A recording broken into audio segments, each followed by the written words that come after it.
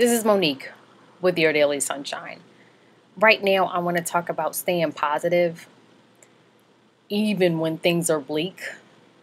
I know a number of times both my parents, both my mom and dad, they've dodged a couple of bullets, and things were looking very bleak for both of them at different times in their sickness or illness.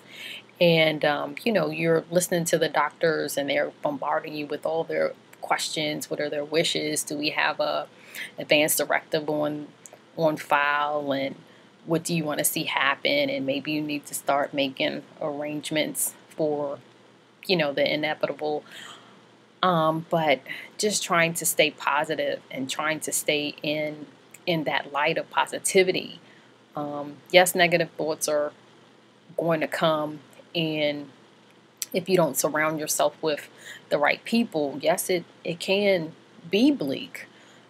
But my thing is, with the law of attraction and using angels and prayer and tapping into other positive energy, it kind of helps ease the situation and help you get through it, because a lot of times it's tough. I know one situation where they had no clue what was going on with my mother, and we called the priest in, and things were looking very bleak. But they called us like 10 o'clock at night. We found it. We're about to go to surgery. We packed up, went to the hospital. They did surgery, and they figured out what was going on.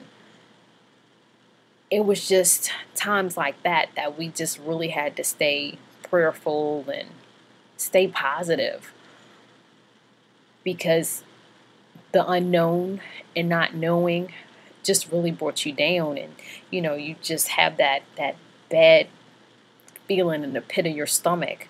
But just knowing that they're angels and they're those that watch over us, that kind of help lead and guide us through, really helps. So my thing is just try and stay in the positive and keep surrounded around by very positive energy and also people.